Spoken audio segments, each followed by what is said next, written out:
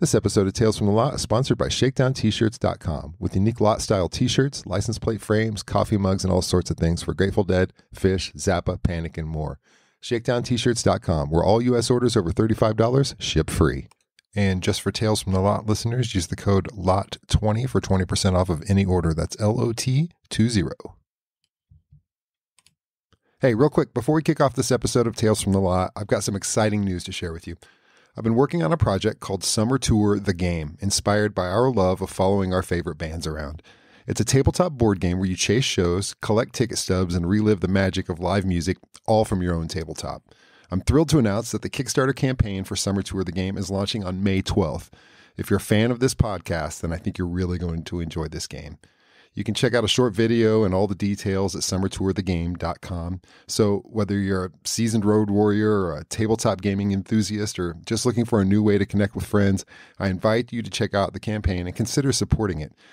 Every pledge and share and word of encouragement makes a difference. I'd love it if you would help spread the word and make Summer Tour the Game a reality.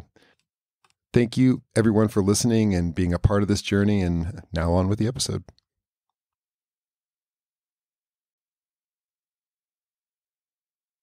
Tales from the Lot, episode 21. You were all part of the band. Tommy Kennedy's here to talk about 9377 in Englishtown, New Jersey, hiking for mental health, and East Coast versus West Coast shows. Let's do it. Hi, welcome to Tales from the Lot. My name is Will. I'm your host, and my guest today is Tommy Kennedy. We're going to talk about 9377 at Raceway Park and a bunch of other stuff. Tom's coming to us from Texas. How you doing, Tommy? Good. I'm doing good. Good. Fantastic. Let's just start at the beginning. So, are you from Texas originally? No, I'm originally from New Jersey. Oh, New Jersey. Okay. And you grew up there. Yeah. So what were you into growing up musically? Bob Dylan. Yeah. I was a Dylan head way before I was a Grateful Dead head. Mm-hmm. And then after when I went to college, I moved up to Boston, lived in a house, an old Victorian with 10 other guys and one girl. And somebody put on, I'm going to say Wake of the Flood. And I was like, holy shit. And that's when the bus came by and I got on. Nice. And my first show was up in Boston. Gotcha. You mentioned Dylan. I didn't find Dylan really till after I found the Dead, but I know I was kind of listening to equal Bob Dylan and Grateful Dead at the beginning there when I first found it. Two amazing. You know, why you mention that? Do you know that Bob Dylan requested to become a member of the Grateful Dead? I did not know wanted that. To actually. Yes, he requested to be a member of the Grateful Dead, and the Dead loved Dylan, and they got together and talked about it, and they voted on it, and they decided it probably wouldn't be the best thing for the band, so they declined him. Yeah, when he toured with the Grateful Dead, mm-hmm. I can't remember what it was back in the 80s, like 86 or 7. But yeah, and he really enjoyed playing with the Dead. He didn't think he was, but he really did. Really, after the first show, then he got into it, and he eventually requested to become a member of the Grateful Dead. Huh. And they seriously considered it, and then voted on it and decided it probably wouldn't be the best thing for the band. And although I'm absolutely certain they made the right decision, I wonder what the Dead would have been like with Dylan in there, It would have been interesting, I think. But I'm glad that he denied him, Yeah, I agree. That probably would have been the greatest idea, but right. Just have him be a permanent opener, maybe. Yeah. So maybe that's the idea, because it is a great mix. And okay, so your first show was in Boston, you said? Yeah, about 1972, I think. Right. And so how did you end up there? Were there some friends going, or were you the one who instigated, said, listen, you guys got to come see this? No, we were living in a house up in Boston, and like I said, somebody put on Wake of the Flood, And we were like, holy crap. And then the rest is history. I heard that, and it was early 70s. We were doing a lot of experimentation back then. Right. And back then, some people used to paint their faces to go to a Dead show. And so we decided to paint our faces to go to the show. And we didn't have tickets, right? So we had to take the trolley. And I had my face all white with red lips, blue eyeshadow, and black teardrops coming off my eye. And we get on the trolley, and this one woman just burst out laughing. And we're like, what's so funny? They're like, you guys. We're like, we're going to a Dead show, Right. The circus is in town. We got tickets and we got in, so it was great. Nice. That's awesome. And then, so those folks, did you just once you saw that, did that same group just keep on seeing shows after that? No, I was only up there for about a year, and so I actually went back down to Jersey, and my good friend Pete and I started going to the shows, and we went to many, many, many shows, and that's how I really, really got into them. Right. Yeah. It's hard not to. It's when they come that often. I mean, when they were they just toured forever. I mean, which is kind of a blessing and a curse, I guess. But it was easy to see them because they were just always coming around, even in the 90s. People say 187 shows. What, did you follow them around the country? I was like, no. New York, you had 10 shows at the Garden, the Nassau Coliseum, New Jersey. Then I wound up moving to California, and so we had Irvine shows, the Kaiser, the Coliseum. Hell, they play all the time up there. And the next thing you know, I wound up with 187 Dead tickets, stubs. Wow. I was like, holy shit. Yeah, I mean, and at that time too, in those locations, you're seeing some of the all-time classic shows. I talked about it at the beginning. Let's talk about this Englishtown, New Jersey show, for instance. So the Englishtown was my brother, who was not a Deadhead. He didn't even smoke pot or anything. He was totally straight. My friend Pete and another friend of mine, JC was his name. And so we got there real early to get a good spot. And we tried to bring an ice chest in. We had a big ice chest. They wouldn't let us in because we had beer. So we went back, rearranged the ice chest to hide the beer, went back into the same guy. Right next to the guy, there was another guy, and he goes, I need to look in the ice chest. I opened it up, and I pulled the ice to the side where I knew there was no beer. And I said, he already got us. And he looked over to the guy. He goes, they're good. I already checked them. So we got in with almost 2 cases of beer and about a fifth of vodka and 2 half gallons of orange juice. So we were set. We could have sold a can of beer for $10 in there. It was like, of course we didn't, but it was really, really good. It was nice to have that. Yeah, sure. And then awesome. We also had what was called at the time Blue Barrel. I don't know if you know what that was, but it was an LSD, and it was tiny little blue barrel. So all of us, except for my brother, we did the Blue Barrel, and the show was actually going to be Marshall Tucker, New Riders, and the Dead. And so we got there real early. So we were up pretty close. And I remember them turning on a hose because it was really hot that day. They turned a hose on for people to cool off. Well, as the day progressed, that hose turned into a huge, huge mud pit. It was... People were playing in the mud. It was, It was crazy.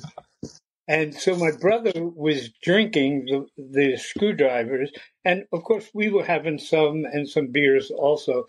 But with the LSD, you can tend to drink a lot more because it's hard to override the LSD. Yeah, Well, dude. next thing you know, I'm looking at my brother, and he is like looking like he's dying of me. He's laying down. It's not. So I looked at him. I said, "Kevin, you look really, really bad to me."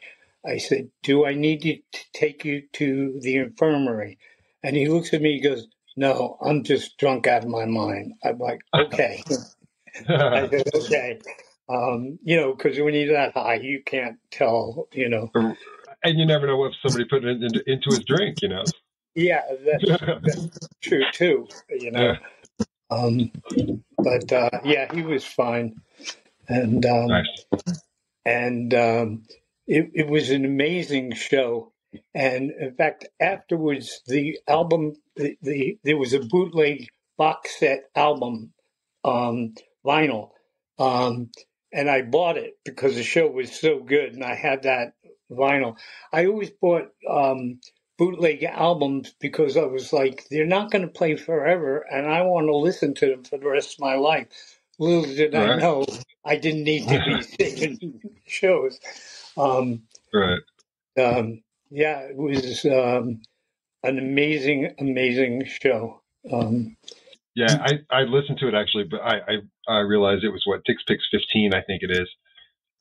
Really crisp copy that you can stream anywhere. So this afternoon I've been listening to that whole show, and it is. I mean, it's like it's just so much energy, and so I guess it's the first one back. So Mickey Hart had been in a car accident, and so they'd taken a little time off. This was the first one back, and you could tell. I mean, there were some flubs here and there, but the energy that they were going at everything was so amazing. Like the estimated on there is so good. Yes. And really the whole thing is. Yeah.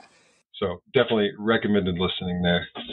Years ago, I went to a festival in Pennsylvania, and the Marshall Tucker Band was there. And I was like right up front, and he's like, last time we were in this part of the country was 1978 in Englishtown. I looked up at him and I said, "No, 77." I said, "I was there and you were there. It was 77. He laughed. He goes, "Well, we were pretty high." I was like, "So were we, but we can remember when it was." Yeah, we know what year it was. Yeah. We get that close. That's great. So did New Riders play first and then Marshall Tucker and then the Dead that day? No, it was Marshall Tucker first, then the New Riders. And if my memory serves me well, I think Jerry may have played pedal steel with the Nerps. That was going to be my next question, actually. I'm pretty sure he did. When you go to that many shows, it's hard to remember, but I'm pretty sure he was playing pedal steel at the. We'd have to look at Dick's pick to see if he was, but I think he was. Yeah. Cool. So, you mentioned you lived in California for a while, and so what are some of the standout ones that you went to? Well, my favorite venue to see them in, and I saw the Dead there once, but I saw Jerry there a few times, is the Kaiser Auditorium. And on one of Jerry's albums, there's a picture of the Kaiser and the people in the crowd. It was a great, great venue. It was small. They had a bar downstairs. They pumped the music into the bar, so when you wanted to go get a beer, you could still hear the band. And that's great. That was really great. And I've been to a New Year's show. That was really funny. And I remember going into the show, and there were people standing there with $100 bills for a ticket. And I was like, oh my God, somebody would pay $100? And now I wish I could pay $100. Yeah, I'd gladly pay $100 for that. Yeah. And, but at that time, $100 for a concert was unheard of, So that was no doubt. good. And also Irvine was great place to see the Dead. And I lived really close to Irvine. So that was, I considered them playing in my backyard when they played Irvine. Right. So that was like early mid '80s when you were living there then? Yes. Yep. Yeah. Yeah. And I was in San Diego to about from 1980 to about 91. Went back to Jersey for a couple of years, then went back to San Diego. Then went back to Jersey, so I've seen the East Coast shows and the West Coast shows. And there's a huge difference between an East Coast show and a West Coast show. You see the Dead in Madison Square Garden. Everybody is singing every word, standing up. The first show I saw in California, everybody was sitting down and listening to it. And I'm like, what the hell? It was really bizarre, after like a while, years later, people were starting to really totally enjoy the shows better. In the Bay Area, they always did, but down in San Diego, it was weird, And then there was another. It was weird. There was another interesting show at Giant Stadium in New Jersey, where when I got home, my parents said, "What did you do today?" I said, "I was at the Dead show at the Meadowlands." And they're like, "Well, we were at a concert at the Meadowlands." I was like, "Well, you weren't at the Dead show." And my mom was like, "No, those people are disgusting. We were seeing Bobby Vinton." I was like, "Oh, joy. Damn, I missed that one." Yeah, no doubt. Bobby Vinton. Yeah. High up on the list. Yeah, exactly. But it was... oh, that's hilarious. It was funny. My dad was a drummer. I always wished I could have taken him to see the Dead, because at that time, having two drummers was, in my father's generation, never heard of, And my dad nobody's doing that. would not have liked the music, but he would have appreciated his drums, Right. Yeah.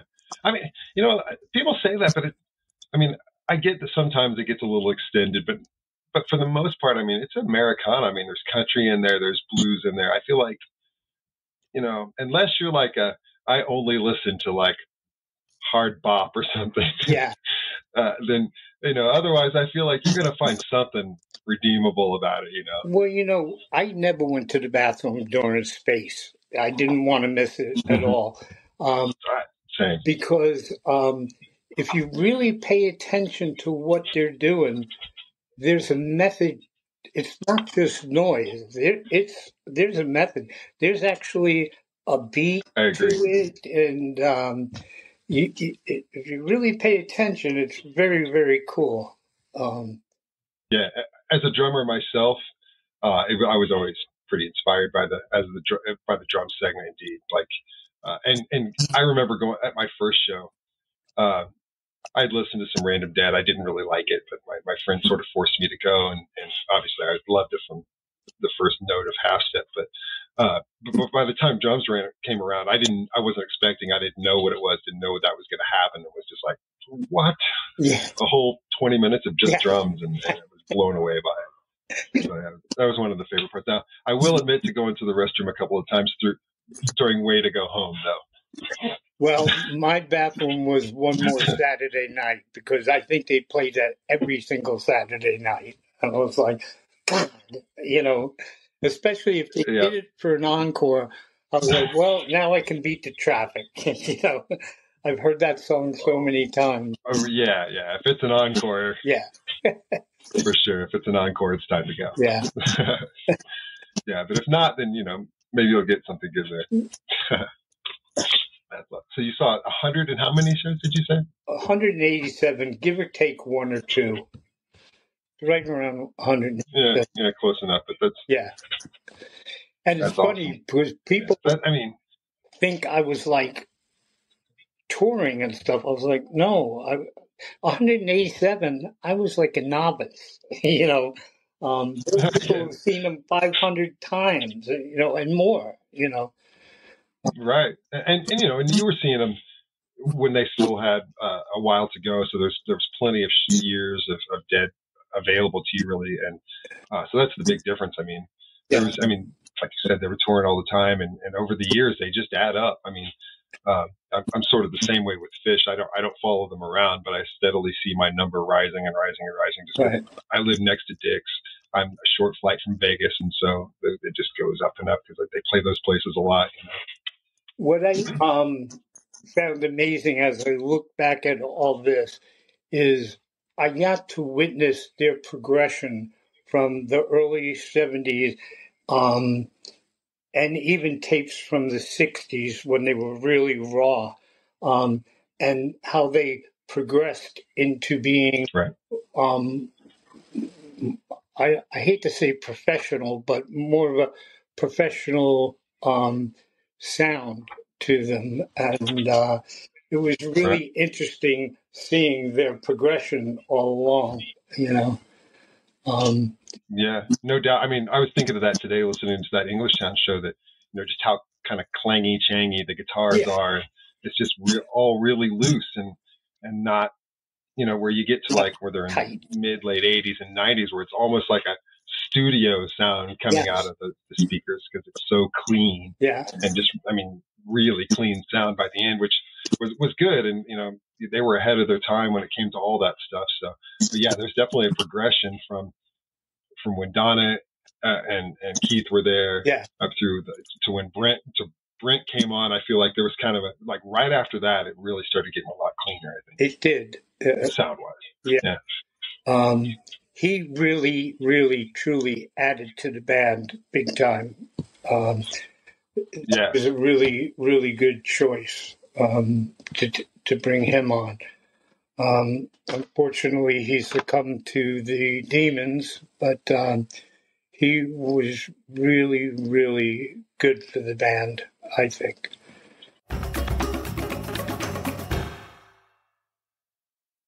Okay, so you're involved with a nonprofit also, is that right? Correct. And that's called Hike for Mental Health? Correct. Yep. Tell me about that. We started this about 12 years ago. I was at a Holiday Inn right near where I lived having dinner. A girl walked in. She sat down, ordered a hamburger. I never saw a woman eat a hamburger like that in my life. I looked at her. I said, "That burger never had a chance." She goes, "I've been fantasizing about this for 3 months. I've been in China eating rice." And so she was there on business. I lived right next door. Then she introduced me to another guy, Leo, who was also staying at the Holiday Inn. And we would go out and do some hikes and stuff. Nancy moved back to Texas, and Leo and I were still in Jersey, and we did some hiking, and we were having dinner, and we were like, wouldn't it be good to do something to give back? And Leo said, well, let's see. I said, something to do with hiking. He goes, let's see, why do we hike? I immediately said, we hike for mental health. We feel so much better after hiking. And originally he didn't like the name. He goes, that's really a long name. I said, yeah, but it says exactly what we do. And so that's when it was conceived. It was born about 6 weeks later. And we raise, we're all volunteer. Nobody gets a salary. All the donations, 100% of donations go to the cause. We even pay the processing fee out of our own pockets for credit cards. And like I said, nobody gets a salary or anything like that. And 80% we give goes to the Brain and Behavior Research Foundation in New York. They give $50,000 grants to scientists that are on the cutting edge of a breakthrough but have not been funded yet. Once they get funded, it's a lot easier for them to get funded again. We give 10% to the Appalachian Trail and 10% to the Pacific Crest Trail. And we're on our 12th year. Last year, we gave a check for $15,000. And our checks for the Brain and Behavior Research Foundation are always over $50,000. Sometimes it can be as high as 80,000. Wow. So, what type of events and what kind of things do you guys organize, and how does it all? We have hikes going on all over the country. Anybody can volunteer to lead a hike for us. If they Google hike for mental health, we come right up. One of our premier events is we do a hike up Mount Washington in New Hampshire every year. We already have about over 100 people signed up for that one already this year. That one we usually raise over $25,000. That's a lot of fun. And this year we're incorporating the COG, so people can sign up to take the COG up if they don't feel like hiking up the mountain. So it's just a really good, fun event, you know. Yeah, that's awesome. I mean, I'm here in Colorado, so I take a hike here and there around the state, and I feel like 200% better every time. Yeah, it's amazing. Yeah, I mean, just getting some air, taking some, seeing some wildlife and whatever. By the time I'm done, I'm just feeling great. Yeah, I did the 1,100-mile Florida Trail in 2015, and that took 10 weeks. Wow. Yeah. That's impressive. Yeah. That's impressive. Half that trail is underwater, so your feet start to get dry, you're heading back into water, Yeah, that sounds like there might be an element of danger there, too, in Florida and shallow waters. I stopped counting alligators at 100, and that was only 2 weeks into the trail. Yeah. And, snakes and goddamn the mosquitoes are unbelievable. Yeah, you got some mosquitoes in Texas though too. So yeah, we do. That's a great thing. And do you know of anything going on here in Colorado? Not at the moment. But if you go on our website, you can see all our hikes, where they are, and things like that. You can sign up and do it. All our events are non-stigma events. So we tell people, if you want to talk, if you have a mental illness, 1 in 4 people suffer from some form of mental illness. If you want to talk about it, you can. If you don't want to, you don't have to. We look at it like you have a cold. We don't look at it like there's no stigma involved, Right. And, when I was a kid, there was a stigma about breast cancer. Women didn't talk about it. They died a painful death. They were embarrassed about it. Now we're save the tatas, Yeah. If we can do the same thing for mental illness, more people will seek help, and we'll have less people taking their lives, Yeah, no doubt. Yeah, that's a great cause. So thanks for that. All right. Amazing work. So, all right. So at the end, I like to wrap up with recommendations. I know deadheads are smart, interesting people who like cool stuff. So is there a book or an album or a movie or something that's really struck you lately? Well, this is an old book. It's, I'm sure, out of print, but you can still find it. It's the Rolling Stone interview of Jerry. And it was done probably very early 70s. And it's a great book. It's a paperback. And Jerry's really open and candid. It's just a really, really good interview. I should have grabbed it just to show you what the cover looks like. But this is also very cool because I can't tell you how many times the words I heard were not the words being sung. And this corrects all that. You can get all the words. And there's linear notes about when the song was written and, all kinds of good information on that. Awesome. Too. That's the annotated Grateful Dead lyric book. Is that right? Yes. Yeah, the complete annotated Grateful Dead lyrics. Yeah. Nice. It's a really, really good book.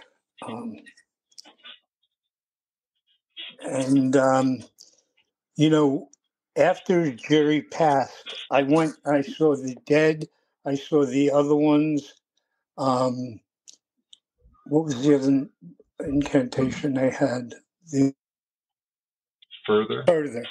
And it was good music. I mean, there's no doubt they were all talented, but I couldn't get over the listening to them, and they'd be playing a Jerry song, and I'd be like, yeah, but Jerry would be going like, you know, and I just couldn't get over it. So I stopped seeing them, you know.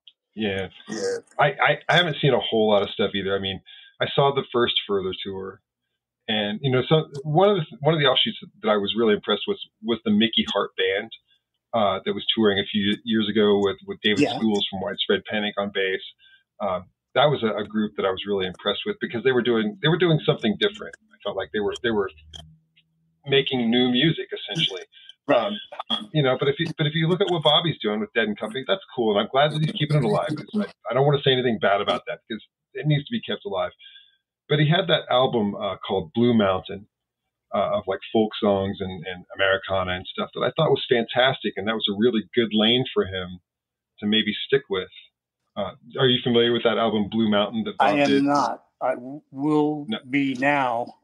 Yeah, check it out. I mean, it's just like it's all new music and it's very folky and Americana and like, it felt a lot like what Johnny Cash was sort of doing, sort of at the end of his life with Rick Rubin or whoever was. I think that's who was producing it. Yeah, sort of gothic sounding Americana. I don't know, but I thought it was a good lane for him. His voice really suited the music.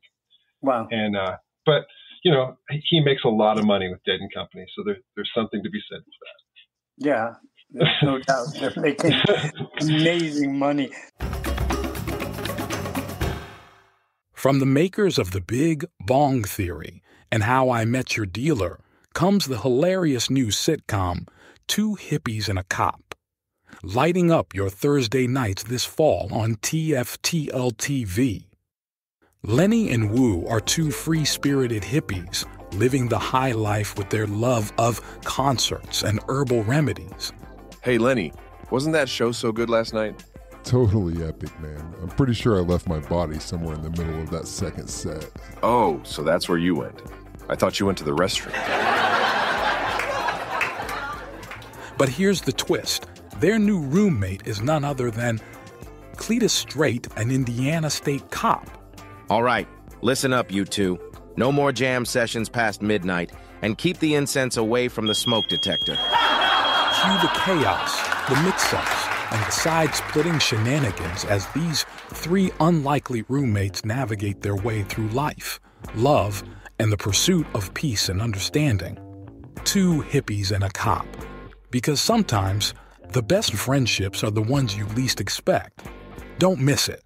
Thursdays at 8 p.m. only on TFTL TV.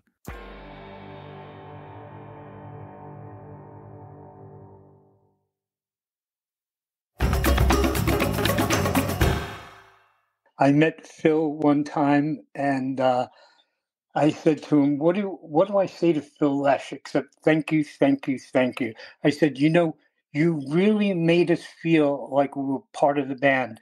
He got up, came around the table, and hugged me, and he said, you guys were part of the band.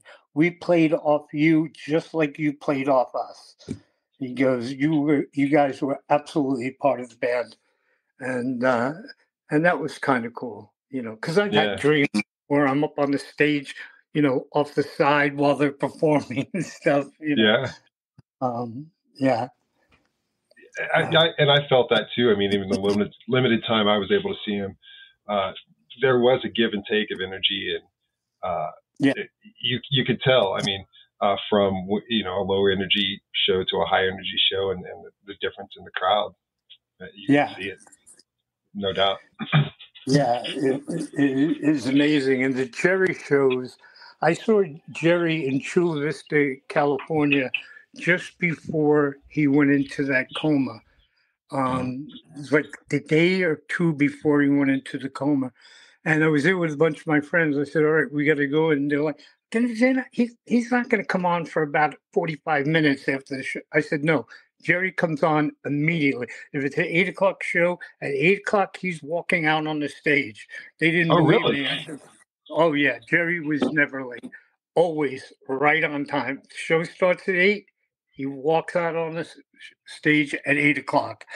And, I did not know that. Yeah, and he did one of my favorite songs, Shining Star.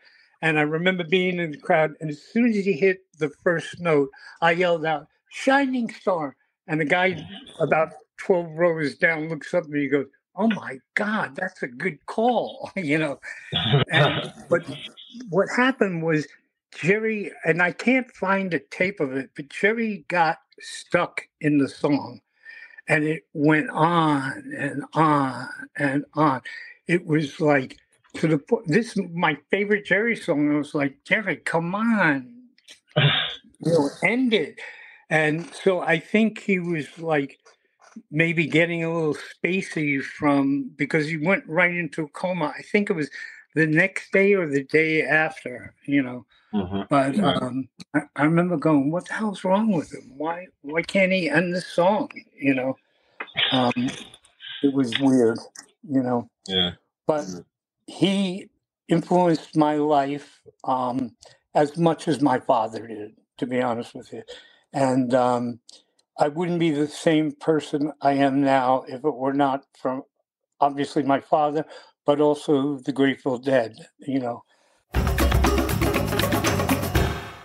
What was sort of your favorite era? Did you prefer Keith, the Donna, or the Keith and Donna era versus the Brent era versus the Vince era? Brent, by far. Yeah. Keith. By the time I really started seeing the Dead, Keith was not very vibrant, and Donna. We loved Donna in the band. We loved seeing her.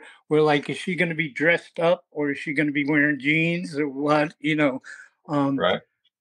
Her voice, in all honesty, most times was fine. But every now and then, her voice just sucked, Brent came in and did absolutely wonderful, wonderful job. The unfortunate thing was he was there for like 10 years and everybody was calling him the new guy, Yeah, and still. Bobby mentioned that. He goes, yeah, he's been with us for 10 years and they all still call him the new guy, He was really, really very talented, Yes, indeed. Yeah, I didn't get a chance to see him live. I came on a year later, but definitely he was my favorite as far. I just love his voice. I mean, the tone that he added to the harmonies and just his voice was so good and a good mix. And the passion, he sung with passion. He played with passion, sang with passion. He was passionate. There's no doubt about it. One of my favorite things is watching that Downhill from Here video with just him and Jerry grinning so hard at each other, just pushing each other on. And I love that. That is so cool. I hope everybody picks up on that. It's not like just you and I. Because that was so cool. You could just see them playing with each other, that's absolutely fantastic, Yeah, you could see the love and everything between them right there. It was amazing. Yeah, it was great. And anytime Bobby could remember the words to Truckin', that was always a positive. Yeah, that's hilarious. Awesome. All right, Tommy Kennedy, thank you so much for joining me here and telling your stories, and it was sure great to talk to you and to meet you today. All right, thank you very much also.